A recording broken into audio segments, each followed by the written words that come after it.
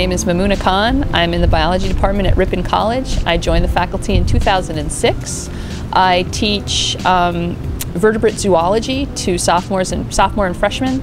And the upper levels I teach are ornithology, evolution, and a course called behavioral ecology and animal behavior. I started studying bluebirds in 2007. It's a research population, which means I monitor about 75 boxes, which are scattered throughout Fond du Lac and Green Lake counties.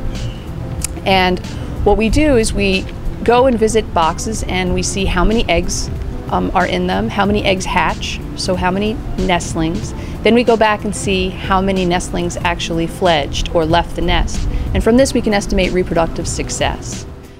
One of the benefits of being at a small college like Ripon, which is an undergraduate institution, is undergraduates can work on basic research questions very closely with professors that work here.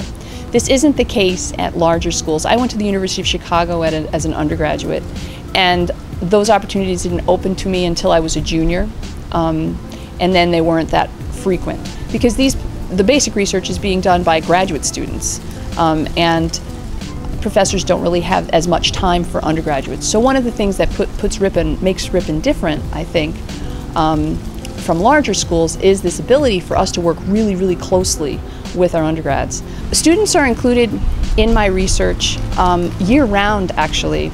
I often have an independent study join me in January because the breeding season starts in March, well before classes are over. I have one student help me during the school year to monitor boxes. I often have 1 to 4 students help me in the summer, and each of them can choose their own project.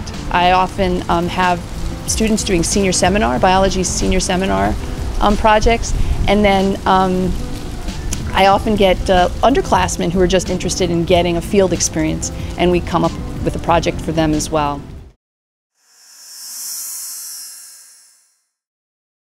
There have been no students have been attacked and killed by bluebirds today because they're wimp birds, and they can't even defend their boxes against a house sparrow, which is smaller than them.